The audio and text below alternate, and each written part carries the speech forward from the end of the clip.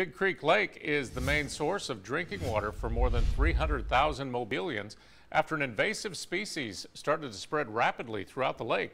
The Mobile Water and Sewer Service shut down access to parts of the lake to get it under control. NBC 15's Karis Harmon joins us now. Karis, they have reopened the recreational part of the lake now. Greg, access to Big Creek Lake has been closed to fishermen since last July. Now it's reopening, but with several restrictions. Fishermen that we spoke with say they're not happy about it.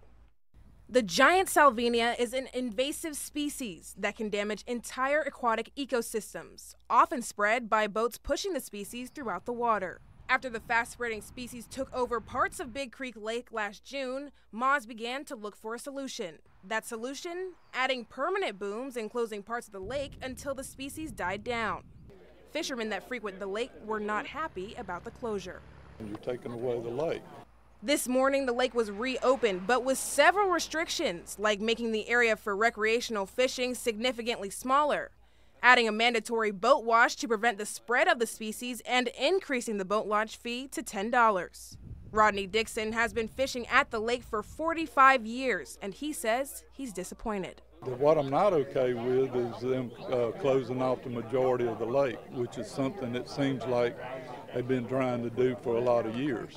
After the 9/11 attack in 2001, Moz temporarily closed parts of the lake for security.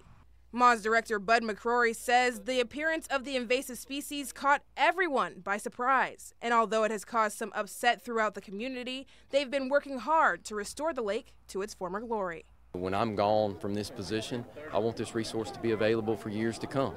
And it is our job to be good stewards to our ratepayers and protect this resource. And I hate that it's an impact negatively to the community. I do. Passionately, I do. But it's just something we have to do. Director McCrory wants to remind everyone that Big Creek Lake is not a public lake, but a major source of drinking water for many Mobilians. The lake is being reopened on a provisional basis and will be constantly monitored for any signs of the invasive species spreading.